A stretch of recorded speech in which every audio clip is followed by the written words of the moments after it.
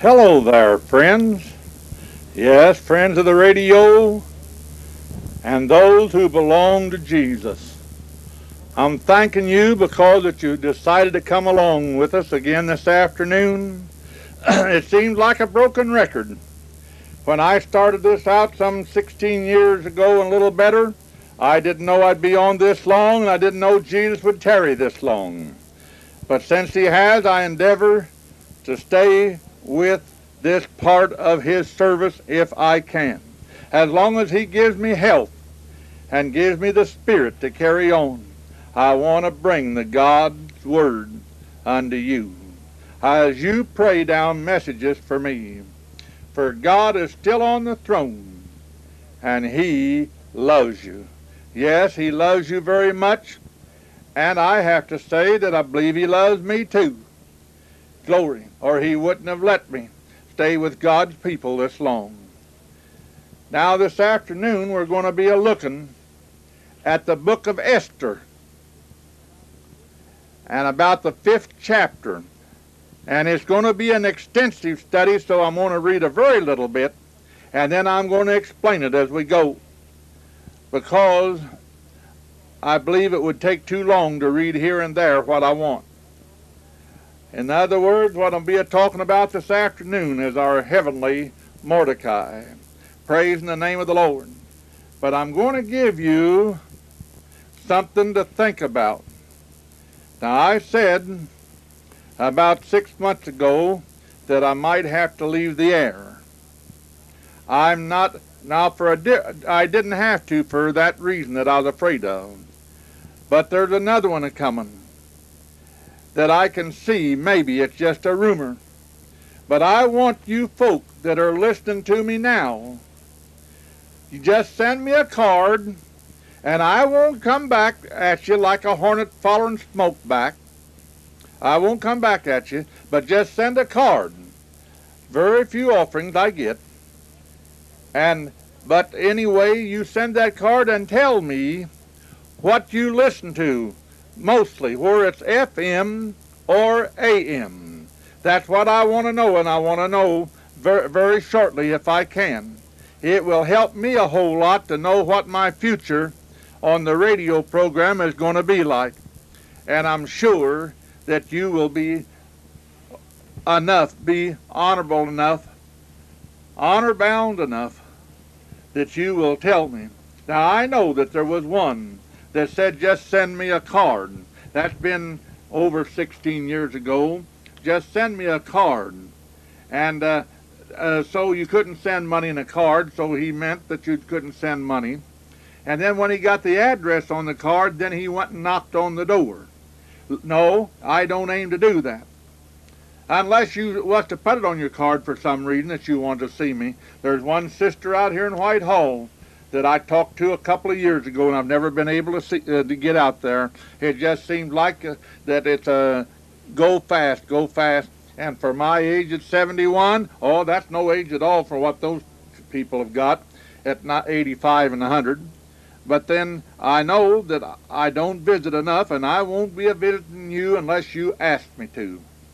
So don't worry about that. Just write a card to me and tell me where you listen to it predominantly on AM or FM. It will be a big help to me if you will.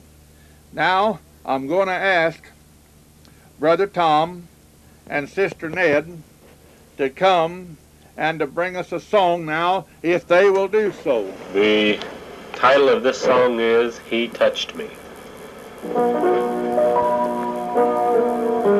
Shattered by a heavy burden, neath the load of guilt and shame, then the hand of Jesus touched me, and now I am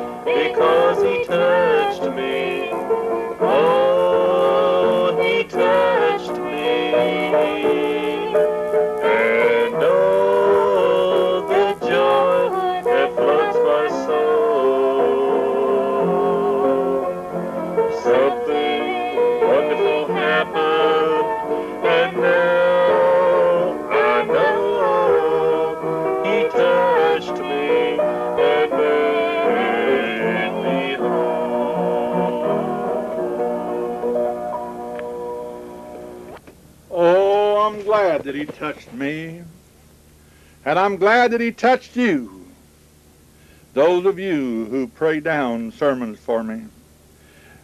You say you don't pray, you'll go to your prayer closet and pray a sermon down for Brother Williams. You don't do that?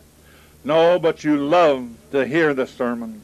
You love to hear the song, and consequently, it's on your heart, and you don't realize that you're breathing a prayer out to the Lord Jesus Christ. Hallelujah. Yes, we want to thank you who continue to pray for us from week to week, and those of you who do send in an offering once in a while. Praise God for you. Now I'm going to look just here at a couple verses in the 5th chapter of Esther. Now it came to pass on the 3rd day that Esther put on her royal apparel and stood in the inner court of the king's house, over against the king's house. And the king sat upon his royal throne in the royal house over against the gate of the house. And it was so, when the king saw Esther, the queen, standing in the court, that she obtained favor in his sight.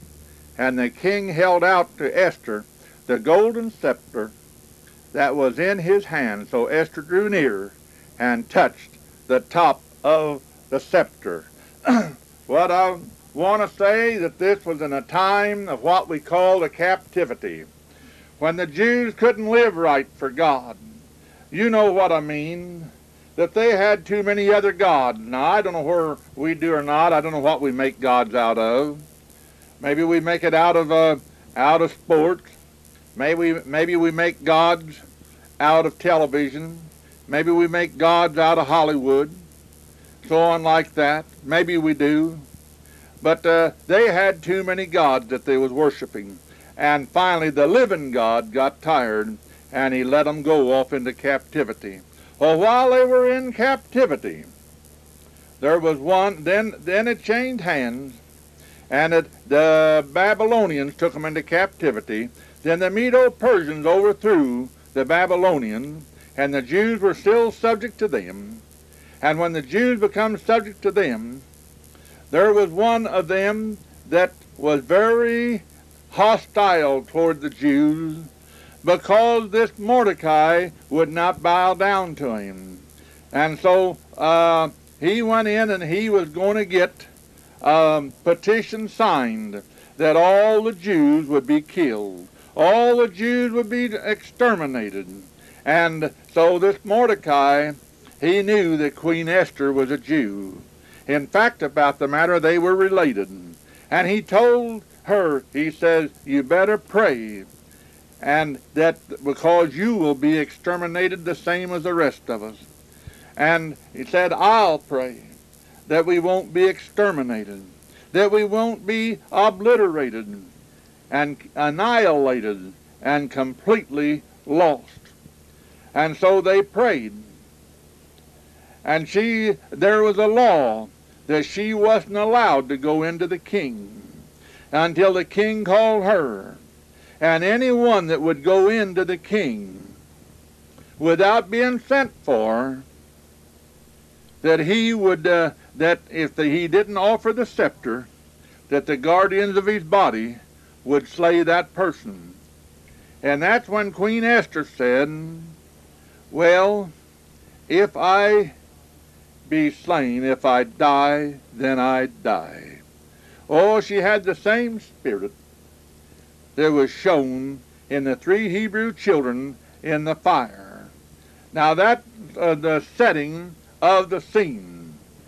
So then we will do maybe some preaching on it, some extending on it, just in a few minutes. But in the meantime, I would like to have another song by the duet. The title of this song is Jesus is Precious to Me. When I feel disheartened, forsaken, forgotten, Jesus is precious to me. In every condition, He is my physician.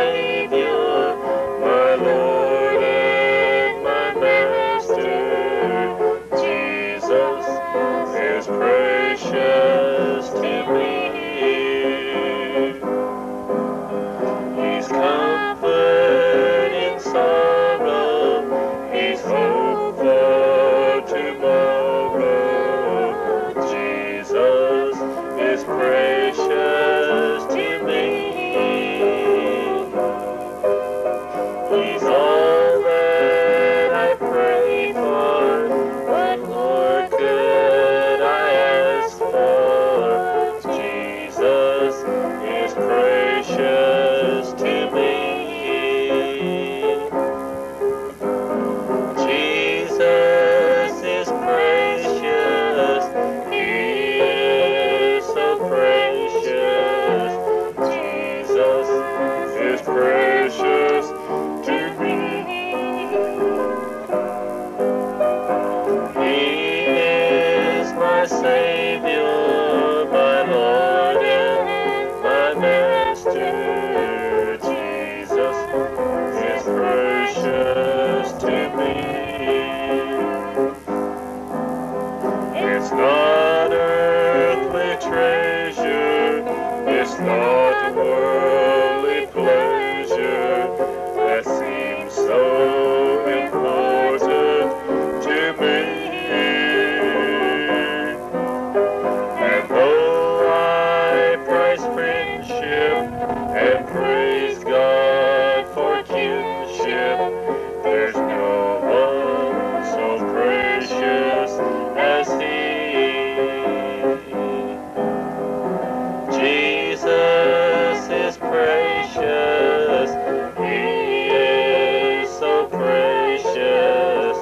Jesus is precious to me.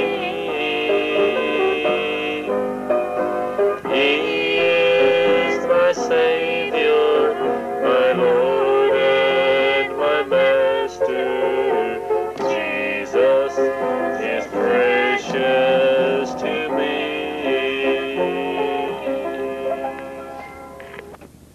Is Jesus precious to you? Hallelujah. I'm glad that you could say yes. Oh, what could you do without Him? How did you get as far as you did before you were saved? I've wondered that myself. You know, I'd hate to go back into the world like that I was at one time, because I couldn't even get along with myself.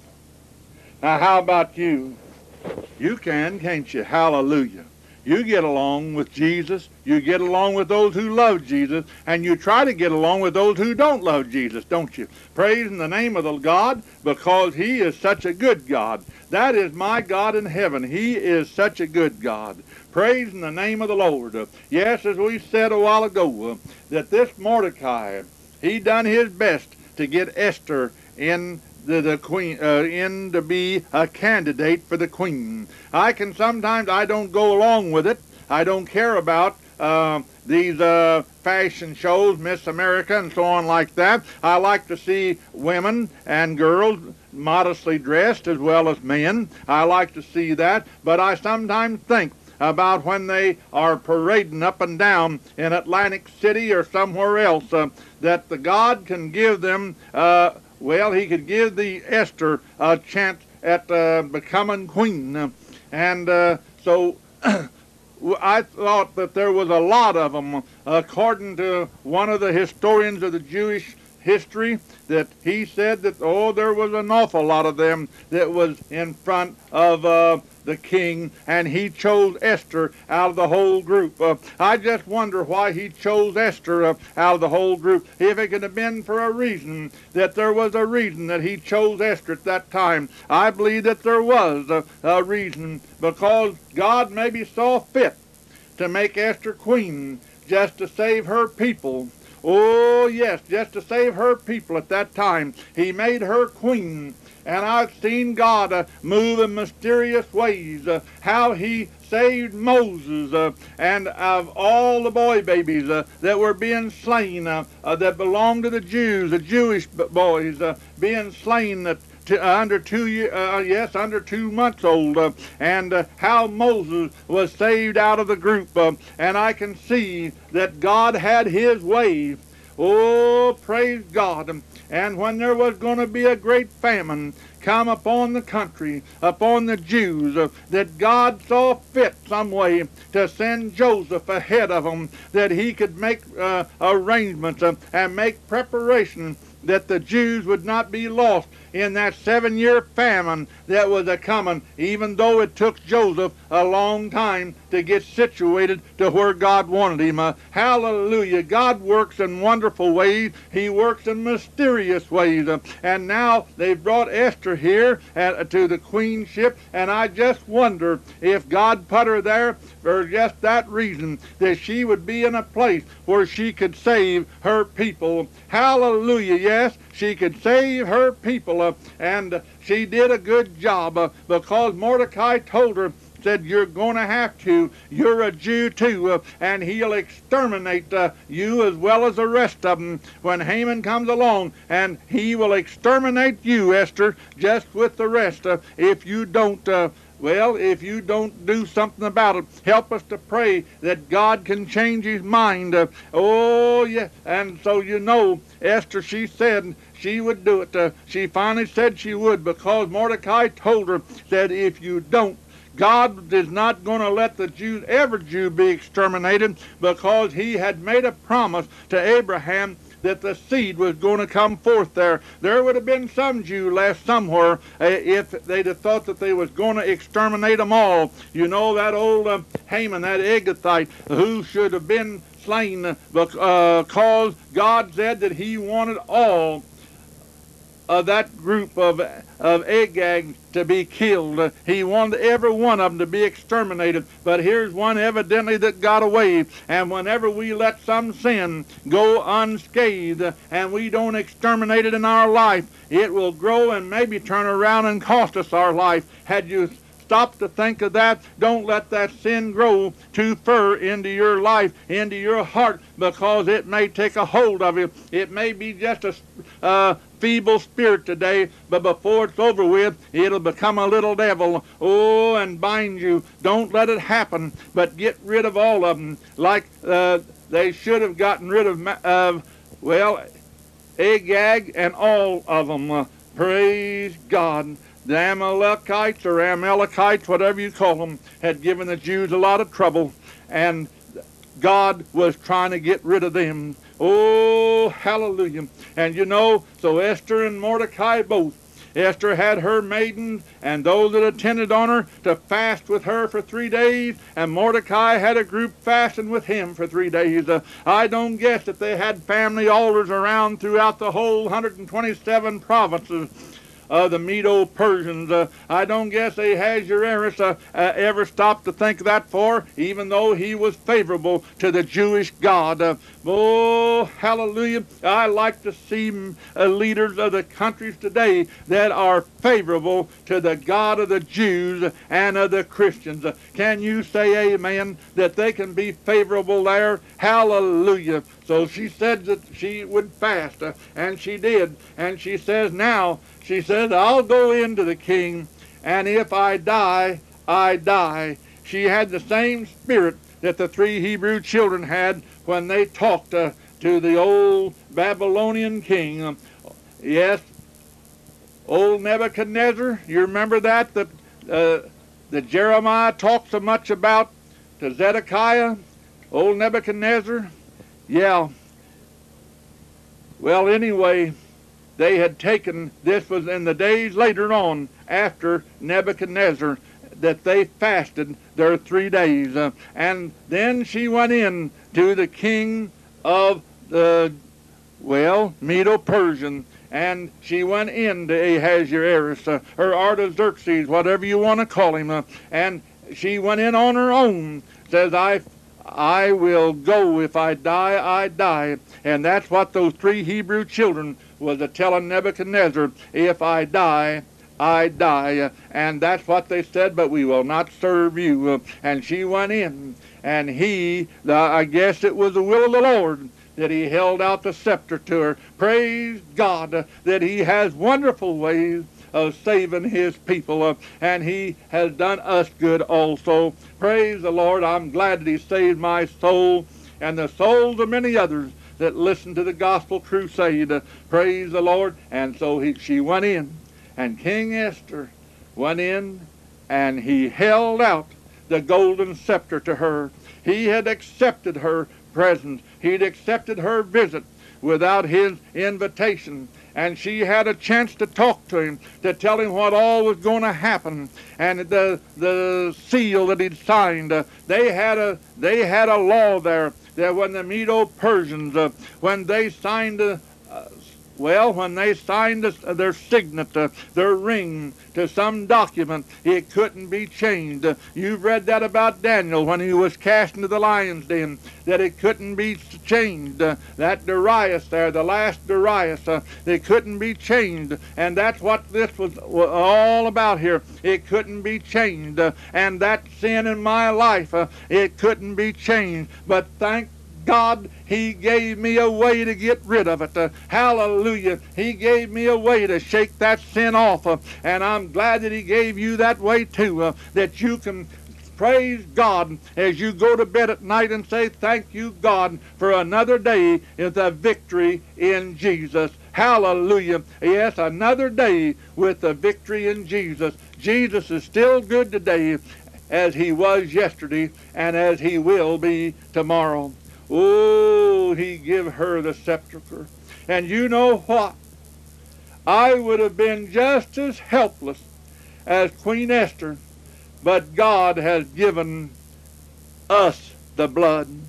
He's given us the blood of Jesus that we can be covered. Now that we can approach the throne of grace with boldness in our hearts, that we can look unto him, the author and the finisher of our faith. Praise God, I'm thankful that we don't have to take chances on getting the sepulcher, the scepter, I mean.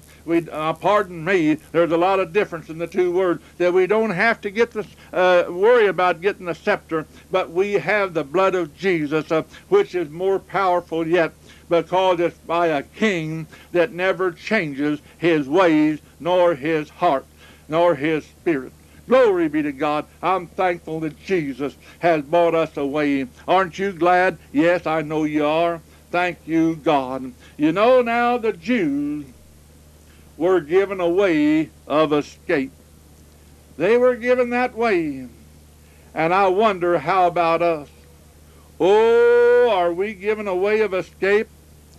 Hebrews in the 2nd chapter and the 3rd verse says, how shall we escape if we neglect so great a salvation?